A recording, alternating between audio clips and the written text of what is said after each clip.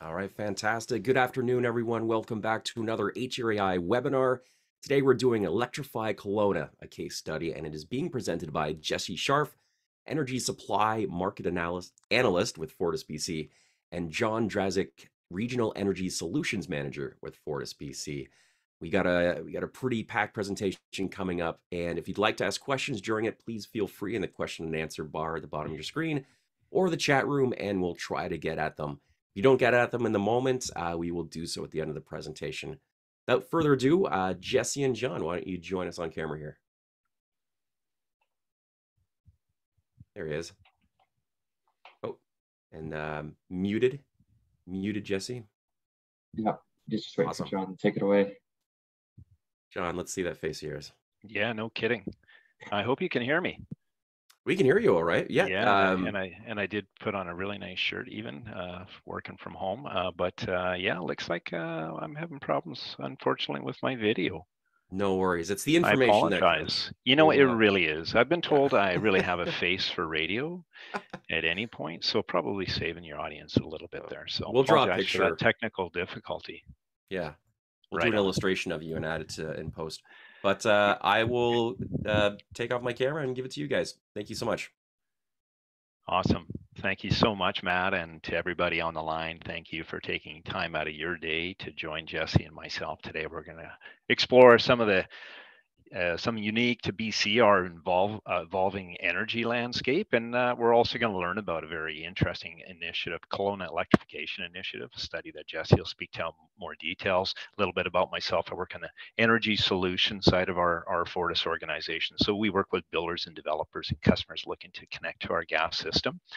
And a little bit about Fortis. If you don't know who we are, we're an integrated energy utility. We provide natural gas, renewable natural gas, electricity, and alternative energy sources to over 1.2 million customers across BC. That includes 135 communities, and importantly, 58 First Nations and 150 traditional territories. Today, I'm coming to you from Vancouver Island, my home in Nanaimo, home of the Coast Salish people, on whose traditional and unceded territory that I live, work, and play in. So just want to recognize that. So today, yeah, a little bit of a chat on some unique things happening in BC, but not while it's unique to BC, I'm sure it's clear to everybody on the line that the climate's really a top priority right across Canada, and that no matter where you're coming from, you recognize that we are literally in the midst of a transformative change in the energy that we use, where we're being challenged to replace those traditional fuels, mostly fossil fuel based, and move towards cleaner sources of energy. And, you know, we've depended on these really for a century or more, you know, and so while for everyone on this line, for sure, this is going to be the first energy transition that we've seen in our lifetime. It's certainly not the first time the world has evolved and moved and transitioned from one source of energy to another source of energy.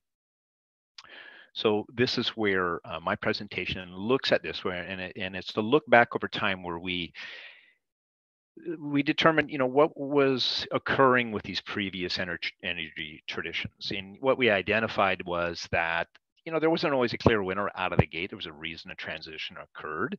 And we identified that there had to be certain characteristics of whatever that new incumbent energy was, that was the energy coming in that was displacing that incumbent energy. And with the next few slides that I'm going to speak about, we're going to explore some of those key characteristics of energy that we feel must be addressed before that there will be mass acceptance of that energy, and why the use, you know, we have to look and really consider these characteristics when we consider fuel sources moving forward.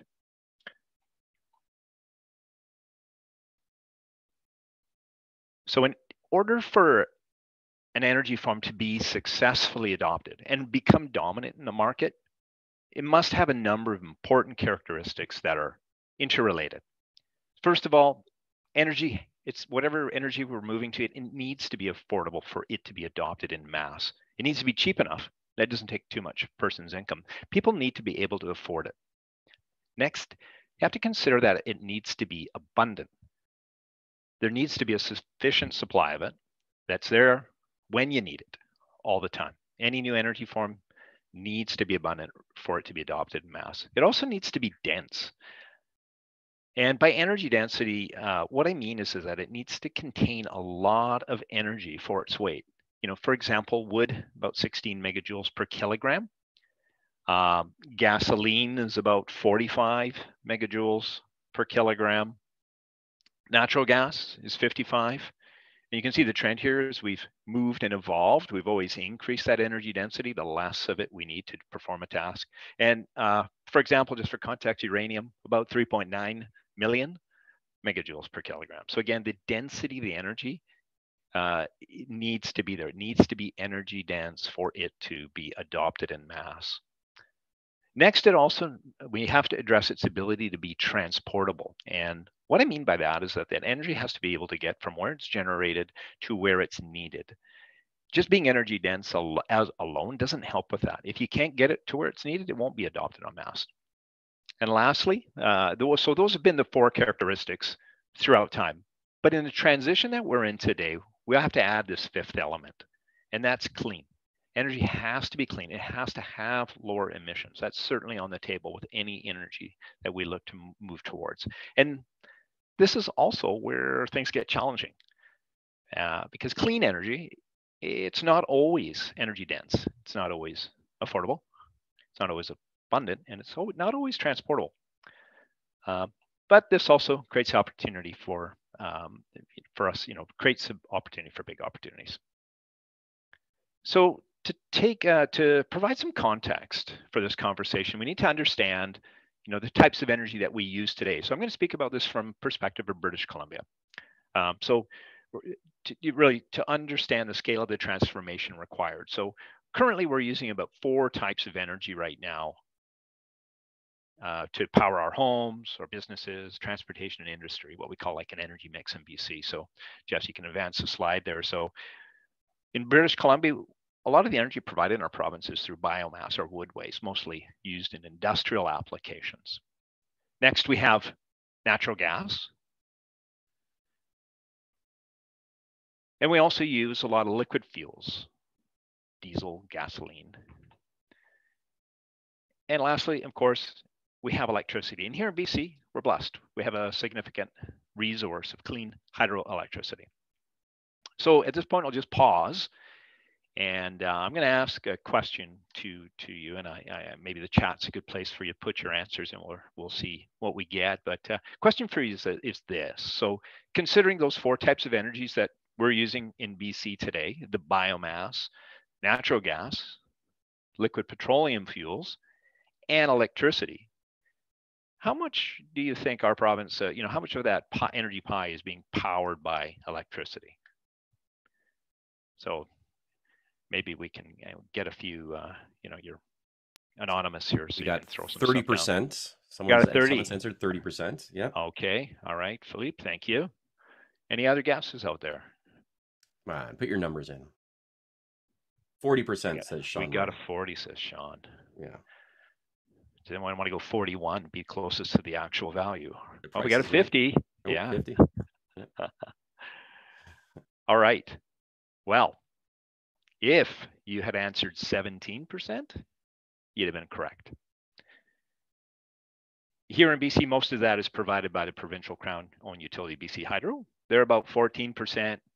We're about FortisBC, we're electric utility as well. We have a couple 100,000 customers in the southern interior. We make about 1% of that. We have some other electric supply that's used as well. So 17% is powered by call it our clean energy source in BC. But so understanding that, what you then have to look at and recognize is that there's 67% of this energy pie right now that's being used that is traditional fossil fuels. That's the refined petroleum, other gases, and the gas that FortisBC is delivering in our transmission system, distribution system. So if we're going to think about transitioning to other fuels, and there's a lot of talk here in British Columbia about electricity being the answer, then you have to consider that we have to convert 67% of the energy we're using today to a source that is currently only providing 17% of the energy that we're using today. So in other words, that electric system needs to provide 5 times the energy that it does today to replace the fossil fuel energy. So this is obviously a gargantuan task. And we need to ask ourselves if there's other alternatives and to consider, again, those 5 characteristics that need to be in place for a transition to be successful. So I'm going to touch on that first one here on the next slide here. So Jesse, if you want to just advance it once here. So this graph is illustrating the amount of energy that was delivered by the gas and the electric systems during our coldest day of the year in December, where the BC Hydro had recorded record-breaking electricity demand, the highest ever recorded, and where BC Hydro was near its maximum capacity in terms of the quantity of energy that it can deliver, talking about that transportation aspect of it. At the same time, our, call it 50,000 kilometers of our natural gas infrastructure was able to ramp up and deliver twice that amount of energy. At the same time, we still had significant additional capacity remaining. So we have assets like LNG storage, for example, down on the Lower Mainland on Vancouver Island, and these act as great batteries for us to store in a liquid form that energy and be able to put it back into our system. Great characteristic of natural gas, it's compressible. You can't compress electrons in a transmission line, but you can compress gas molecules, and that's where even the LNG storage and our pipelines really become batteries, and they have this great ability to be able to store and deliver vast amounts of energy. And this speaks to the need to consider that transportability of energy and how that translates into we're a province where our peak energy is in the middle of winter. It speaks to resilience and reliability. We need to have that energy when it's here. So I'll add just one last note on this slide in that, we've updated this slide. This was 2022, but in the previous year on the gas side, our peak demand in our gas system between 2021 and 2022, when we last updated it, we increased our peak demand by 1,200 megawatts in that 1 year. And just for consideration, if you're aware, we've got a pretty substantial hydroelectric project that's going on in northern BC right now, Site C. At the end of the day, Site C will deliver about 1,100 megawatts. So this is a great place to segue in my conversation about these key characteristics. We've touched on one of them. We're going to jump back in, but it's a great time to introduce Jesse and allow him to talk a little bit more detail about some of these aspects that I was speaking about with respect to that study we did on our Kelowna's municipality where we provide electric service. So Jesse, over to you. Oh, and I said there's maybe a question up there. Yeah, it looks like you got one, John, if you want to go first. Just a very quick question. So I think this was in reference to one of the graphs you had percentage-wise. I noticed the pie graph was from 2019. Has any of this changed in the past 4 years since the push for alternative heating methods like heat pumps? The question. Sure. I think we've certainly seen a lot of focus on adopting and transitioning new homes and existing homes to electric heat pumps, and there certainly has been uptake on it, and we anticipate that there is a role for those electric appliances in an energy future as we promote a real diversified approach to it. I can't speak to the actual amounts. I would suggest that that they're more than likely very close to it. And Jesse, I don't know whether you can provide comment in terms of more specifically to those details and what they might look like today. I would guess that the numbers are pretty similar so far as well.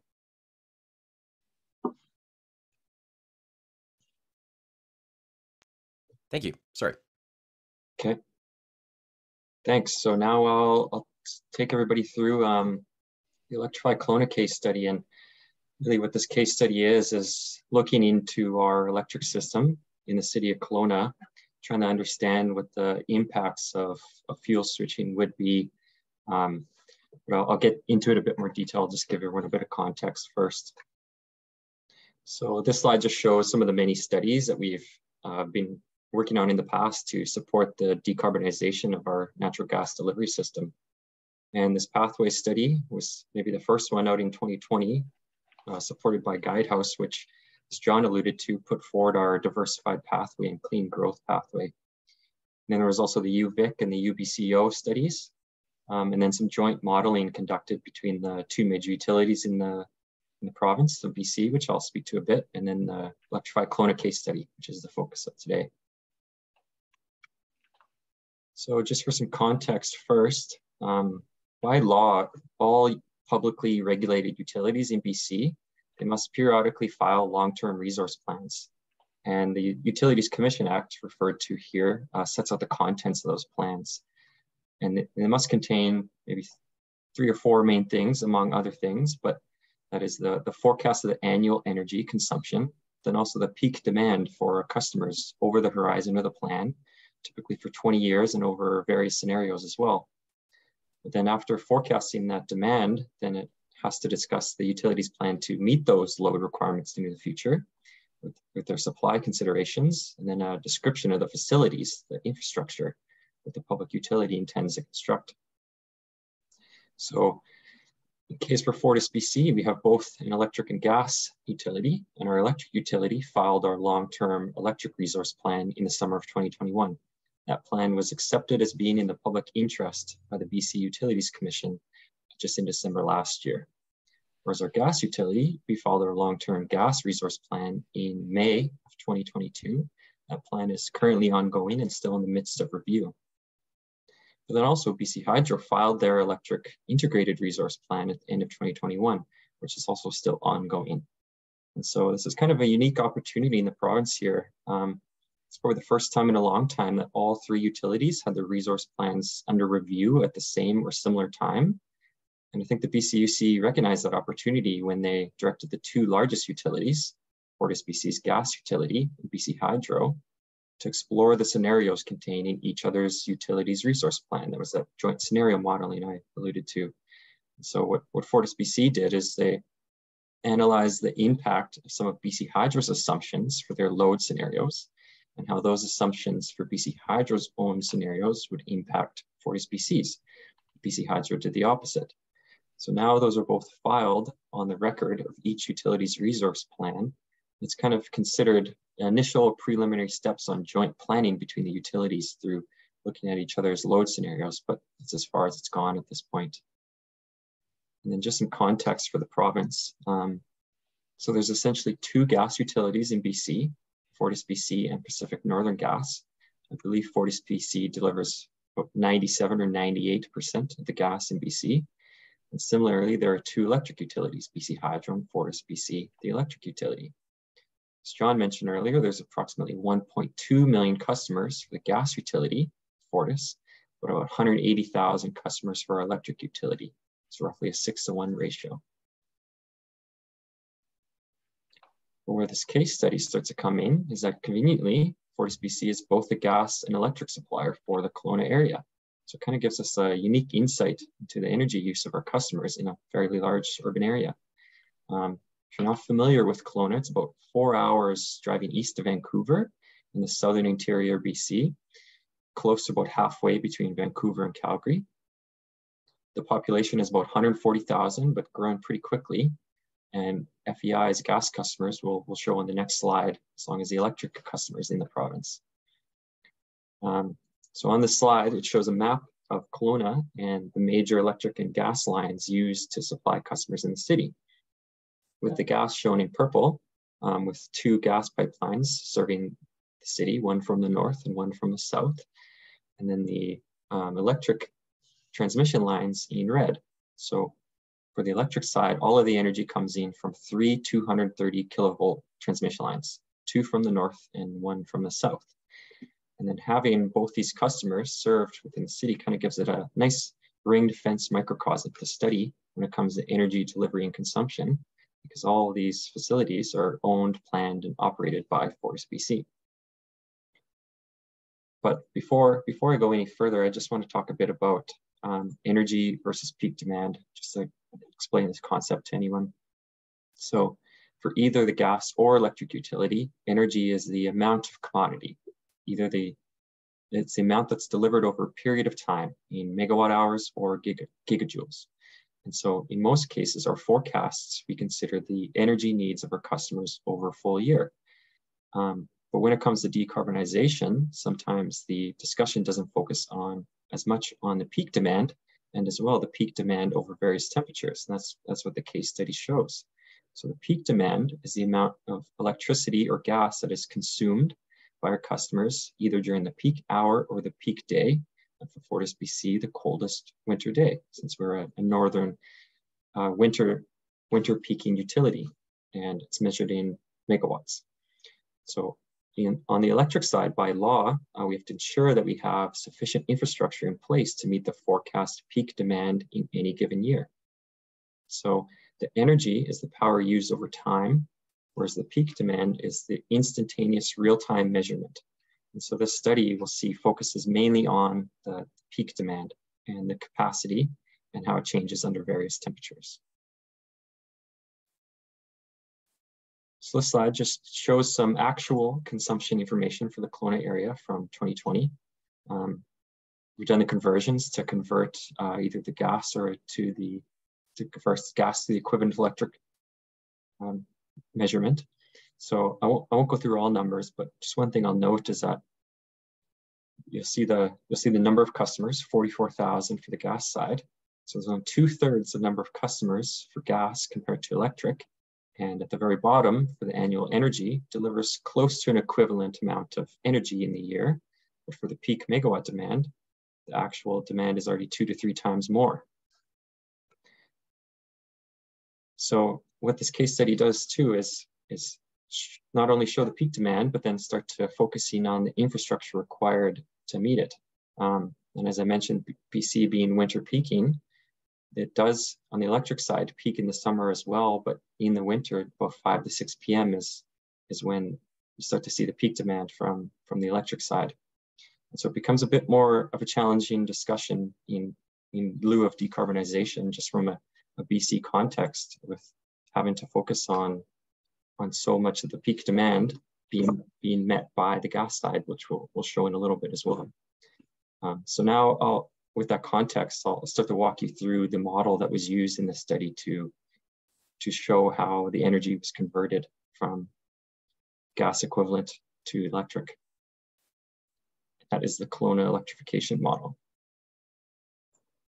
So just starting with the scatter plot, I'll just orient everyone here. So at the bottom is the average daily temperature throughout the whole day, with colder temperatures on the left side of the bottom axis and warmer on the right. And then the equivalent peak demand for megawatts, so the gas converted over, is shown increasing upwards. So this model starts with the gas load. And as you can see, the gas load is not very impacted when the weather is greater than 15 degrees Celsius, because most of the gas load in Kelowna and throughout the province is used for heating, space heating, or water heating as well. And so when it gets colder than 15 degrees Celsius, then the space heating starts to take over. And over time, these dots can change kind of due to two things. They could shift up as there's more customers. So if the amount of customers grow in a city, then at the equivalent temperature in the past, more demand will occur and the dots would shift upwards, or they'd shift downwards if there's better efficiencies, more demand side management, better building envelopes, that would result in a less amount of gas demand served at the same temperature. So we take the scatter plot for a 3-year average of loads from 2018 to 2020 and fits a regression out to the design temperature. So what this design temperature is it's minus 26 degrees Celsius, and it's the temperature that the gas supply side plans to for the city of Kelowna, and as well the electric system plans or infrastructure to. I think it's a 1 in 20-year return period that it will occur. And there's just a note here that in December of last year, Kelowna actually recorded a temperature that was slightly colder than this, minus 26.2. I think it has exceeded this average daily temperature in the past a few times in the past 100 years. And so with that scatter plot of 3 years of load data, then it's added the regression line to extend out to the design temperature at minus 26 on the left. And then when that's done, the electric equivalent demand is added in. And you really see the difference in how the electric load reacts under various temperatures compared to the gas. So as you can see here on the right, the number 1 on the very right, it has the 2 peaks in the summer. It does peak due to a lot of cooling. But then on colder days, if you look at the left side and the difference in how high the yellow dots are for gas over electric, you'll note that most of the energy comes from natural gas.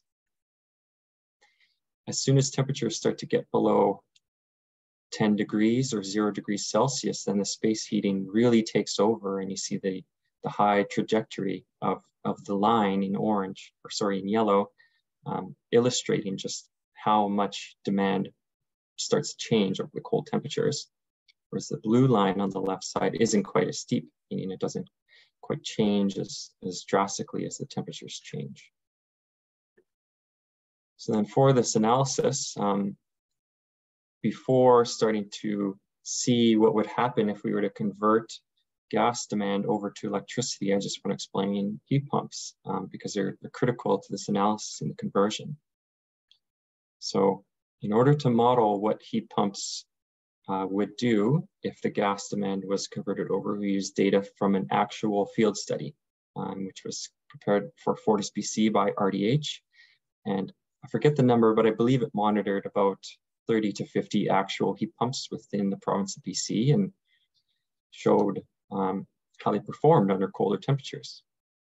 So compared to a lot of the other load that is implicit in the electric or gas demand, heating demand changes under temperatures, and heat pumps are more efficient in warmer temperature. So in other words, as it gets colder, the heat pumps don't provide the same level of efficiency since they are affected by the ambient air temperature. And none of the currently installed heat pumps in this study operate at the minus 26 degree design temperature. By operate, I suppose I mean they don't provide any efficiency gain versus what the equivalent electric efficiency would be served by the resistive auxiliary mode on the heat pumps or by baseboard space heating. So in other words, up to minus 18 degrees Celsius based on the field study for the actual heat pumps, they provide an efficiency gain over the equivalent gas or electric space heating technology. But then after that temperature, they don't provide any additional efficiency gains over the electric. But we note in the study too that we didn't provide it in the study, but we did some sensitivities afterwards showing that future heat pumps will likely be better and have greater efficiencies at colder temperatures. So this was just based on the field study what was there. And so this model was an interactive software application developed internally by FortisBC. So I explained the heat pumps, but some of the other things I'll just give you some context for first before I show the graphs, is that each of these graphs are forecast demand in 2040. So it takes the 3-year actual load that I just explained and grows it out at the expected or forecast growth rates, both on the gas and electric side. Then electric vehicles are added in as well for what the electric vehicle peak demand would be. The demand changes under temperature, which we'll see throughout the whole graph. And then there is also some DSM savings applied on the peak. But traditionally, DSM savings on the electric side are far more important on the energy side. And the DSM savings, after being applied here on the electric side, I think only save a couple megawatts, an insignificant amount. And then I'll just walk you through the slides here showing different 25% increments of electrification. But before I do that, I'll start to the base case. So this is what demand would be in 2040, the peak demand shown at the very left of the graph, both the electric and gas sides, if there was no additional incremental electrification of the gas demand as shown in the graph. So you'll see if business as usual or things continue as normal, then the electric load in 2040 would be 472 megawatts, whereas the gas demand at the peak temperature would be 3.9 TJs, or nearly 1,100 megawatts equivalent. And so as we walk through this, this slide, I think, shows more of a balanced energy system where both the electric and gas side are being used to serve the load throughout the year at all temperatures. Then as we start to shift, then everything shifts a bit more to the electric side. So it just has that baseline there, 472, what the demand would be if there was no electrification. And under 25%, then you'll see the electric peak load grow to 711. And there's a significant number, which I'll speak to a bit later. But just note that even under 25%, it increases to about 700. And as we go further, more and more of these gas load under all temperatures in yellow is converted over to the blue dots. And so under 50% electrification of all the gas demand, and I should note at this point too, that the gas demand here is primarily residential and commercial. I think the amount of industrial load is like 1 or 2%. It's very insignificant because a lot of the other industrial load, just for simplification, is ignored out of this analysis. So it is focused mainly on residential and commercial heating demand. Then as we shift over to 75%, and then lastly to 100%, it converts all the gas load through all temperatures over to electric. And you'll see here that there's quite a steep drop off in this graph too, from the regression line. And that's due to the efficiency that's provided by heat pumps.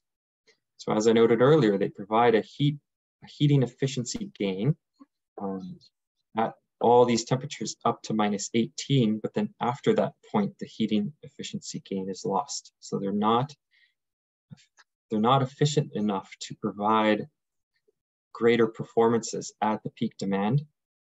And in the case of these graphs, if they were to be, in the future, if heat pumps can perform at colder temperatures, in order to impact all the load, all of the customers would have to install a cool enough climate heat pump that would impact it. So obviously there'd probably be a mix of proportion that when it perfectly dropped that 1429 down for 5%.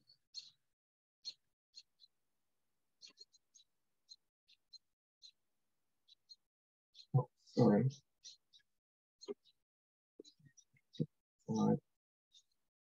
So this slide just summarizes the results from the model.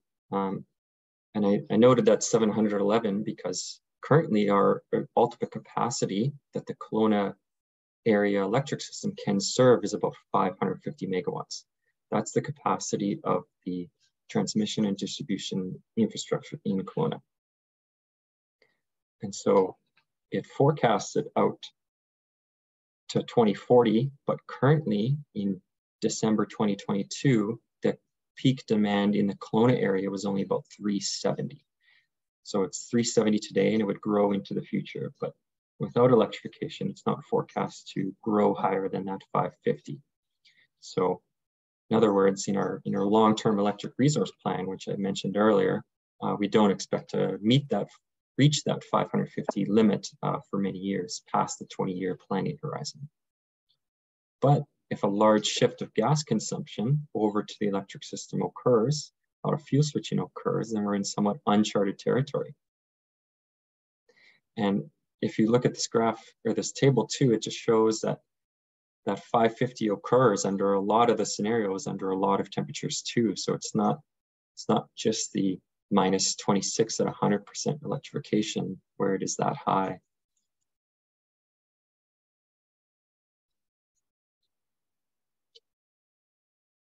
So this slide just shows some of the context for what has occurred to get the Kelowna electric system where it is today. So these are some of the major transmission projects we've constructed over the years. So as I mentioned earlier, Kelowna is supplied by 3 230 kilovolt lines.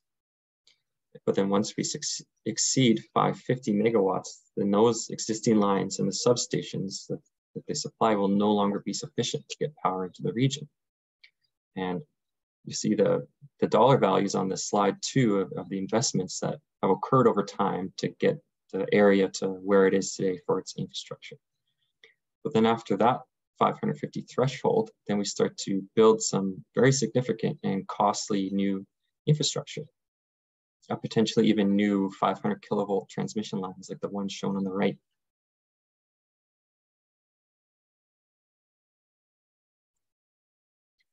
So here's some of the listed projects that could be expected to serve those incremental peak demand. So new power lines and substations within the city will be required. And to meet that demand, we'll also require new generation resource that's firm and dependable. So not located right in the Kelowna area somewhere, or if not, then we'd have to build these new 500 kV transmission lines from BC Hydro's system into the area. And so that first Ashen Creek to Vaso Lake transmission line occurs at that 550 megawatt level that I was talking about. But the second one, you would need another transmission line after the peak demand reaches 950. So either of these options, whether it's building the infrastructure or building enough resources within the Kelowna, enough generation resources within the Kelowna region, would have some significant impacts, either through the costs of the infrastructure that will put pressure on our rates paid by electric customers, but then the construction of the new power lines, new substations, or generation facilities will also impact the environment, the public, and Indigenous groups. So just looking at the very bottom line of this table, the costs of the system reinforcement total would start at about 1 billion and go up to there to about 1.9. And we'll show this in summary on the next slide as well. But just in context, the entire FortisBC rate base, so that's the entire value of property or infrastructure across the entire FortisBC electric service territory, so not just the city of Kelowna, is about 1.5 billion. So we're talking about a doubling or more of the investment of electric infrastructure to meet this kind of peak demand. And that's just for the city of Kelowna. So this case study is really used to show what would happen within Kelowna, but perhaps something similar would happen throughout elsewhere in our system or in the province if there is such significant levels of electrification and fuel switching over to increase the electric peak demand that much.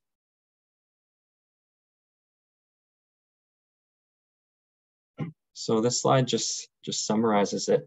And you'll see here that it adds in the land costs as well. So the cost of procuring the land for those infrastructure projects could be nearly as significant as the cost of the infrastructure themselves. And then also the executability of the infrastructure is an unanswered question as well, just with all those challenges such as the regulatory, Indigenous, and stakeholder engagement and everything. In order to do this, if it were to occur in that 20-year time period. And so what this case study is really important for, I think, as well, is it just highlight some of the challenges in a small area, and starts to provide a case study or example of what could occur, with some further analysis required to look at it for the entire FortisBC shared service territory. And so that's work that we're still continuing on going forward to kind of provide some unique insights into electrification that the Utilities Commission and others may not have considered, and just look at it in a more detailed and meaning way than simply rolling up the demand into an annual number and not focusing quite as much on the peak demand under various temperatures and how heat pumps could be used to meet those demand or other resources and the infrastructure that would be required as a result of it. So I'll go to this slide and I'll answer a question that occurred earlier. So this is just a hypothetical scenario to try and get down to the various load levels. So you see here in the dotted lines, I put in the threshold for the winter for those two large transmission lines. The first one, I believe, cost 500 million and the second about 450. So those are the big projects. And walking from the very left here, here's the 1429. So this is what would occur if there was no mitigation or no efforts, which of course we would deploy various ways to try and reduce the impact of the peak demand on the infrastructure. So in the orange, not focusing as much on the numbers, but more on the size of the colors here. This would what the peak demand would do if there was local generation. In our long-term electric resource plan, our preferred portfolio of resources was accepted with 2 gas turbines and a utility scale battery. Gas turbines could be powered by renewable gas or in the future hydrogen, and that could reduce, if it was located in the Kelowna area, reduce the need for transmission into the region. And then here's the EV shifting. So that demand is presented prior to EV shifting, and it included 75 megawatts of electric vehicle demand on the peak hour within the city of Kelowna. I believe the entire FBC service territory is forecasted to have 150 megawatts of electric vehicles by 2040. So that 75 megawatts is what would be attributable to the city of Kelowna.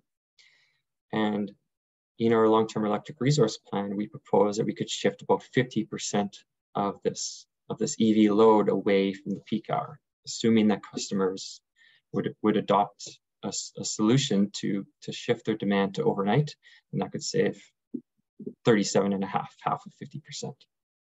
And then in the yellow here is a hypothetical number, but if there is additional residential and commercial demand response, where there were programs for customers to shift their demand besides EV vehicles away from the peak hour. But then what I'll focus on is that 571. So even with those 3 measures kind of put in first, there's still a large, significant amount of mitigation or other resources that are required to actually try and bring this level down to the 550 and not result in a costly tipping point of infrastructure. So here's my last slide, just kind of wrapping it up. This is for the optimal route to decarbonization. So the most optimal route here, I think, would be to maximize for decarbonization, would be to maximize the conversion of passenger vehicles to EVs, but ensuring that, if possible, that demand is mitigated away from the peak hour. I think there will be some conversion of gas to electric thermal heating load, but as we saw in the graphs, a minimal conversion, such as 25% or I don't know what percent, but not 100% would be able to not result in that significant upgrades at 100% within 20 years. It's just too much to tip past the costly infrastructure that's required. But then as well, in the future, we want to determine what our hybrid implementation strategy would be. So what hybrids are essentially is sometimes are called dual fuel systems, and that would be customers using their existing gas furnace during the coldest temperatures and using a heat pump during warmer temperatures. So that can provide significant decarbonization here if customers were to adopt a heat pump, but still rely on their gas furnace to meet the peak demand. So that would avoid a lot of the peak demand impacts on the electric system under a lot of electrification. And then just in general, I think with all of these opportunities, we need to consider what is the safest, most reliable, most resilient, and most cost-effective way to reduce the GHG emissions. And that is our diversified pathway, or clean growth pathway that both John and I alluded to earlier, is to try and use both the electric and gas systems together, because shifting over to 100% electrification, solely electrification, just as shown in the study, has construction of lots of electric infrastructure. And so kind of deferring or avoiding that where possible through a diversified portfolio of solutions, which would include using the gas infrastructure as well and having increased deliveries of renewable gas. So not even just hybrids, but having customers use renewable gas for their gas heating in Kelowna would avoid the ability of it needing to be met by a hybrid solution as well, or being switched over. So before I pass it over to John here, I'll just pause in case there's any other questions come through or that I missed.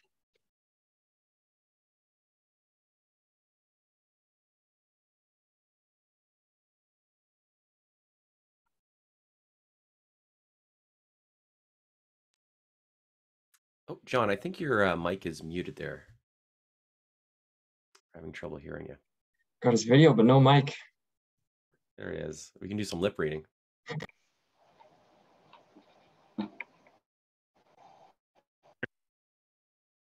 Oh, unfortunately, I think the mic, maybe you want to take it, Jesse, while he... Yeah, you might have to go off video, John, and just try the mic. Did you see any other questions come through before we switch back? Let's do this. Has FortisBC considered selling heat cooling as a service rather than just gas? With extensive knowledge of pipes in the ground, there could be a great opportunity to move to low carbon district energy communities. It would be great to see these systems powered by heat pumps that are much more efficient than conventional gas equipment and gas absorption HPs. It's a mouthful, but...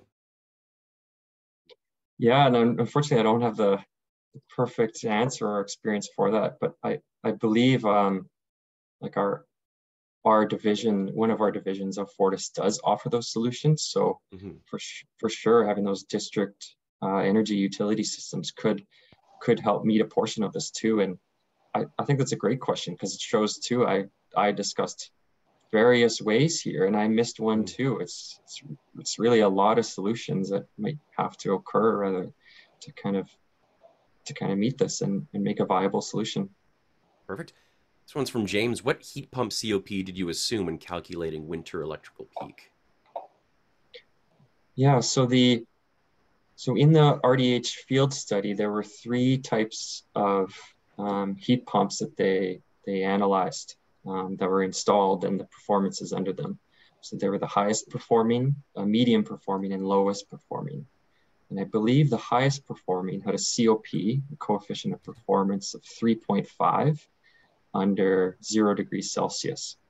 So that 3.5 or 350% efficiency gain declines towards 1.0 when it reaches minus 18. So that is when the efficiency gain at 100% provides no gain over what the equivalent electric would be.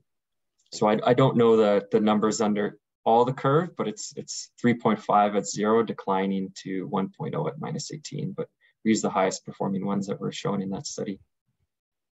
So it would assume as well that every customer to 2040 would install the high ones, obviously. So I think there's going to be a mix of people installing various levels and then future ones as well as the performances get better. A lot of variables. Another question from chat. Are we forecasting also the electric vehicle spike and its severe effect on the electric grid? Why don't we use gas-fired absorption HVAC equipment avoiding losses like electrical fossil fuel generation, transmission, lines, transformers, etc.?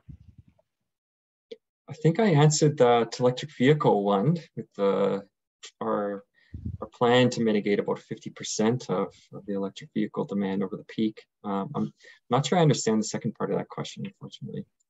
Sure. The second part, I'll just read it again and then we can move on. But why don't we use gas-fired absorption HVAC equipment avoiding losses, electrical, and in brackets, electric fossil fuel generation, transmission lines, transformers, etc.? I'll post it in chat too in case it's already in chat. You know, maybe we're missing just a little context. So if you want to post that question again, I'll go to Chris, though. You reference renewable gases related to biogas from what feedstock? How many biogas facilities are located within the region, and are any fueled by agricultural manures? Are you hearing me now, Matt? Yes. Yeah. You're back, John, if you want to take that one. Yeah, I think that's a great question, and apologize for the technical issues there, as usual, right? Definitely going to touch on that really right on the next slide as a kind of segue back to our conversation on key characteristics of energy and a solution that FortisBC has with renewable natural gas. So maybe I can unpack that as we move forward there. But to the point, there was a question on the HVAC equipment, gas absorption. Yeah, we certainly are investigating, in terms of gas heat pump technology. We've got, I think, 22 sites right now that are using gas absorption heat pump technology. We were at an event yesterday in Kelowna with some of our industry partners, like from Ober and Vicot, that were introducing this technology to the mechanical trades, the mechanical engineering firms and contractors, and we see, the heat pump technology as being absolutely paramount in terms of our ability to deal with efficiency concerns and climate concerns as well. Thank you. I know we've got only 10 minutes left, but do you think we're going to go over time? I just want to give people a heads up. I think we'll be fine here. Yeah, these next few I'll probably be able to get through. Perfect. Yeah. No, I'll let you do your thing, and we'll take any questions if we have time at the end. Cheers. Excellent. Thank you. So we're going to kind of pick up at the end again. Thank you, Jesse, for that. The kind of where we were talking about key characteristics. We touched on the transportation aspect, and this is where we start talking about a solution that we have with renewable natural gas, because we recognize that, great, we can transport energy, but if it's still fossil fuel energy, we're not really checking that box with clean. So we know we need to have a low carbon footprint. And this is where renewable gas really comes into the picture. So, well, some of you may know what renewable gas is.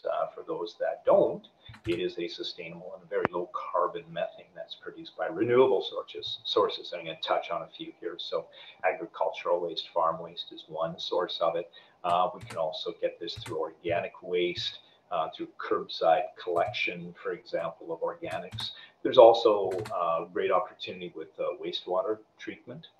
We have a facility at Lulu Island in Richmond where we're partnering with the municipality to capture that wastewater, and finally with landfills.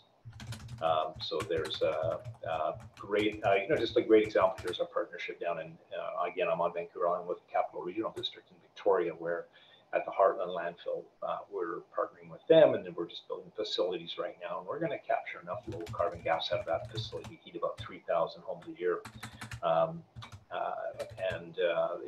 we're working with these partners throughout the province. So the more renewable gas that we can capture, the less conventional gas or fossil gas that needs to be extracted. So it's a question of displacing those molecules of traditional natural gas with renewable natural gas. And it should note that the province of BC recognizes through its Clean BC roadmap that very significant role that renewable gases and low carbon gases are going to play in our transition to a cleaner future. But importantly, this speaks to the characteristic of energy density. We can't lose density as we move forward, and as RNG has come up with the same composition as traditional natural gas, as such, there's really no loss in energy density. And it's also a drop-in fuel. And by that, what I mean is there's no changes required from a customer's end. There's no upgrades, no changes to their appliances. Their burner tips will burn renewable natural gas just as they do traditional natural gas. So that transition or easy transition, we don't need to do upgrades to electrical panels or to other infrastructure to be able to, and appliances to be able to utilize renewable natural gas. But of course, we have to touch on affordability as well. Renewable gas comes at a cost, but is it affordable? So I'm going to share on the next slide here, we're going to show an energy rate comparison here in British Columbia against BC Hydro, which is the majority of the province. They provide electricity for more of the province. So we're talking about this in cents per kilowatt hour. So you can see here, we have traditional natural gas coming in at about 5 cents equivalent per kilowatt hour. And, we are considering within there our carbon tax and our basic fees and all this. So it's kind of rolled in price for comparison sakes. Renewable gas is coming in at about 7.9 cents. And you can see our electricity in here in BC, and with BC Hydro, we have a two-tier system. So you're between a 9 and 14 cents per kilowatt hour. So, and if you want to care, if we're going to compare or use that to do let's say an annual comparison, primarily if you're heating with electricity, you're going to use a lot of that second tier of hydro rates. So while we recognize that renewable gas is more expensive than traditional natural gas, it's currently more affordable than what we're seeing for electric rates.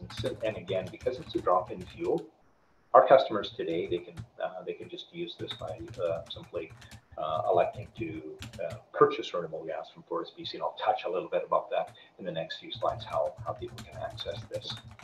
But first, we need to address question, and I think it kind of addresses the question I was raised about, hey, how much of this do you have? Is it abundant? So good news is that it's also, it can tick the box, and it does tick the box in terms of being abundant. So currently, I think we're good here if you flip the slide there, Jesse. Currently, we've got about 18 petajoules or 18 million gigajoules of renewable gas that's under contract. That's both in BC and throughout North America. Give you an idea how much energy that is. It's enough to heat 320,000 homes. And another way to talk about this equivalency is to compare it to the energy that's equivalent to the energy that Site C Dam in northern BC is going to deliver once it's finished. So that's what we have currently approved by a regulator and under contract to be in our system within the next few years. We also conducted a study with the province of British Columbia on the source, that talked about the ability to have the quantity of available low carbon renewable gases in British Columbia, and it concluded that there's twice our current throughput of renewable gas potential in BC alone. So we know there's a potential to supply for future needs for renewable gases. But of course, we have to address the clean box as well, the fifth element that we added to the key characteristics. And again, this is great news where renewable gas has an extremely low emissions factor. You can see here that our electricity in BC presently, these things change over time. I think electricity was 11, they're down to 3, and they're moving to lower that. It has about 3 kilogram equivalent CO2 per GJ. At the burner tip, renewable gas has an emissions factor of only 0.29 kilograms of CO2 per gigajoule. But if you look at the life cycle emissions, wheel to well, the emissions are actually negative. How do we get there? Is because renewable gas is displacing the need for conventional gas and its emissions. So for every molecule of RNG that we bring into this system, we displace the need to purchase a molecule of conventional natural gas. And as we're capturing this naturally occurring methane, say from a farm, that would otherwise naturally escape into the atmosphere, we can capture that methane and utilize its thermal energy through the process of combustion, use it for the heat energy that we need, which converts it into CO2. And CO2 has a far lower greenhouse gas warming potential. So whereas methane is a very powerful greenhouse gas with a 100-year global warming potential of 28 to 34 times that of CO2, measuring that over a 20-year period of time, it actually is higher. It's about 84 to 86 times. So that's how we go.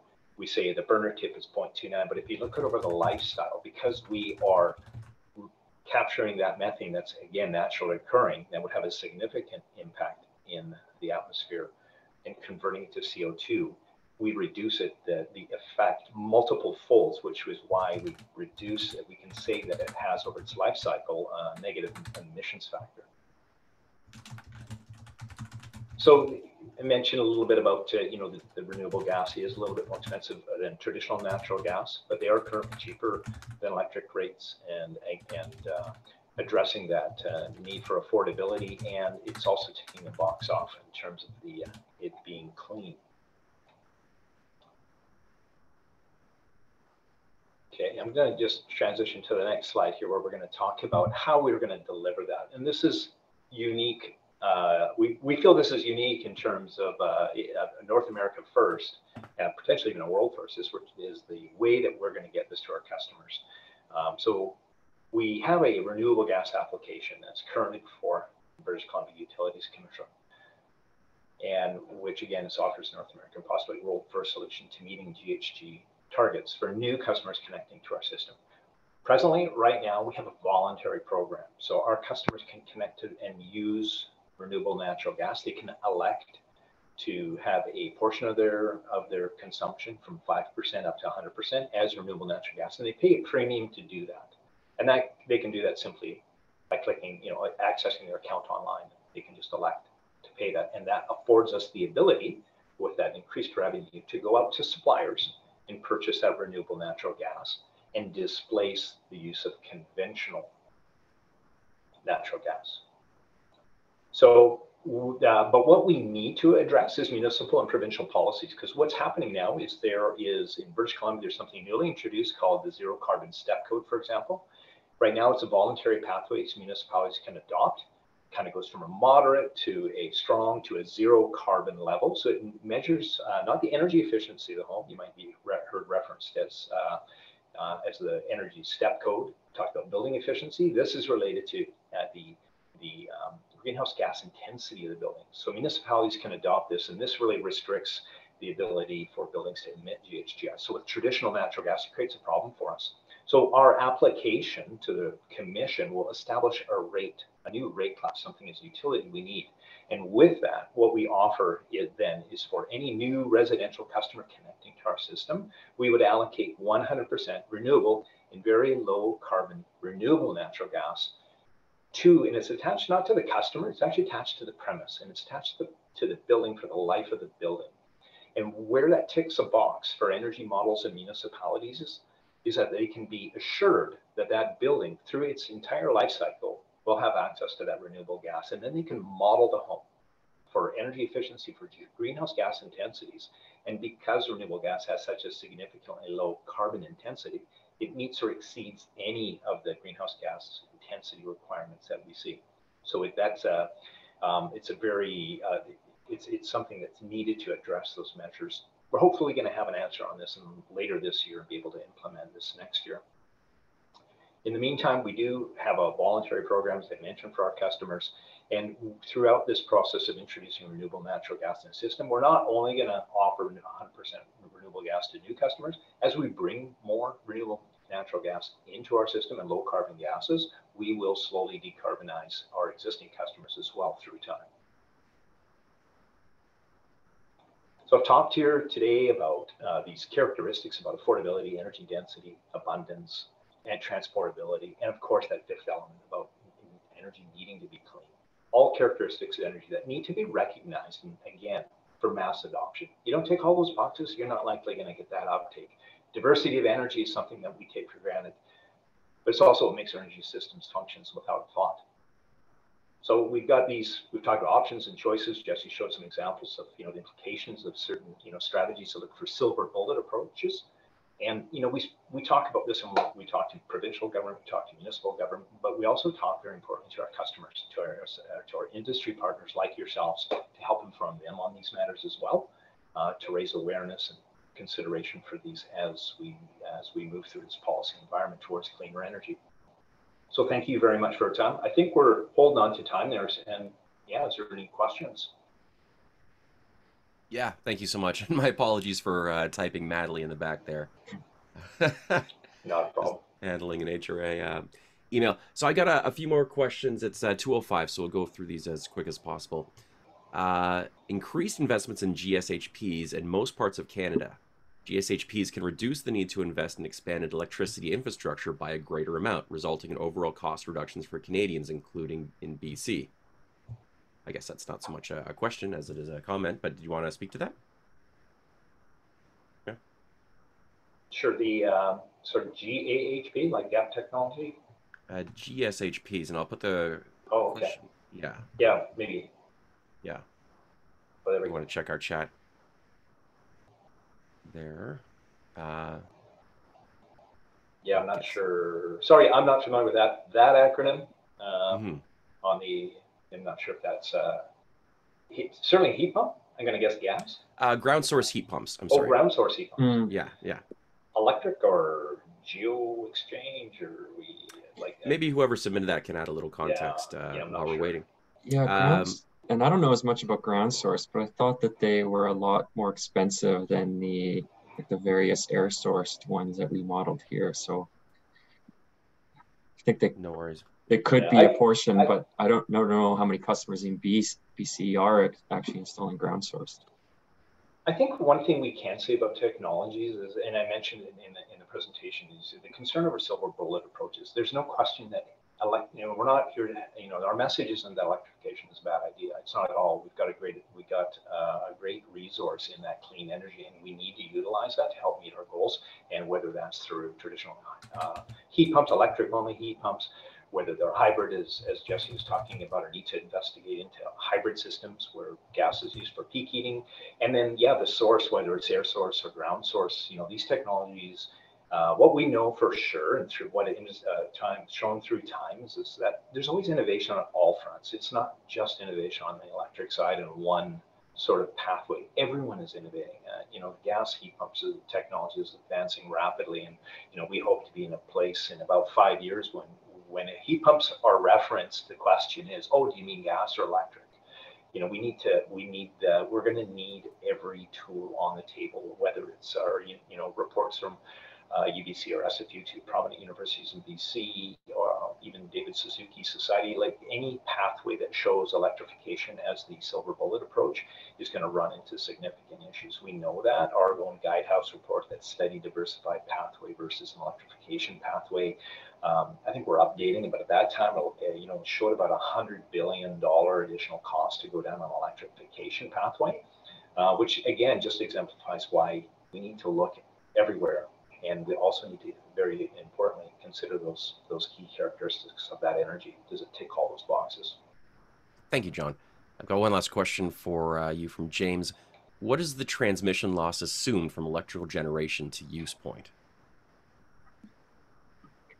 Yeah, it's a tough question. It wasn't looked into in the study, since it's just a high-level study, more focused on the cost than the losses. So I don't have a percentage value based on the result of the study, but I mentioned our follow-ups of how we're going to look at it a bit more closely for the entire shared service territory, and that stretches far past Kelowna in the interior. So under that, then I think considerations will be given to what the losses would be, but I couldn't speak to the number or the percentage.